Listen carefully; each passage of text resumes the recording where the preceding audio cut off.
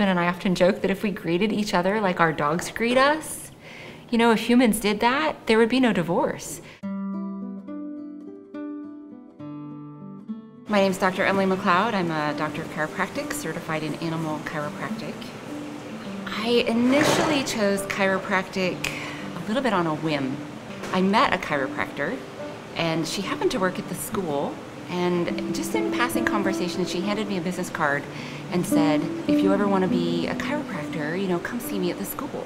And out of my mouth flew, I've always wanted to be a chiropractor. When I was in grade 9, swimming was part of gym class.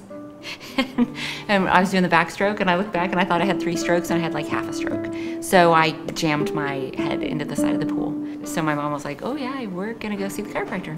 He just, you know, adjusted me, and he said, okay, you can get up now. And I was like, nope, I don't think I can. And he goes, oh, you're fine, just get up. And he was right. I look at these and I just think what powerful tools these are. Have hands, will travel. You know, I'm in a barn today, small animal clinic tomorrow. I was in Africa several months ago with these. My trips to Africa ground me. You know, the most profound trip I took was to Uganda, and we went to serve in children's prisons. And that, the trip to Uganda changed my life,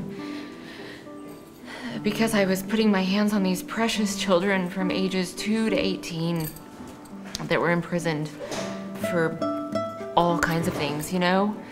They were imprisoned for stealing and for begging and for panhandling and just for being homeless.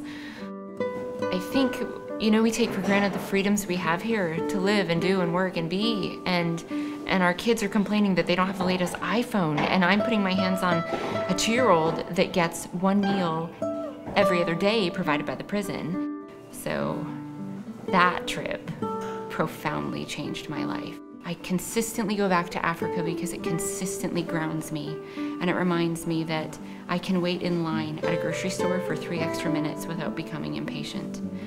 So here I am taking care of pets that have more clothes and better food than some people in Africa do, and yet it's very clear to me that I do what I do here, so I can fund what I do over there. Probably the one thing I would say to doctors coming out, to chiropractors that are new, I would say work to achieve that hard to find work-life balance so that you can do what you love to do for years and years and years to come. The good chiropractors, I don't think they ever retire, right? They just see less people or dogs.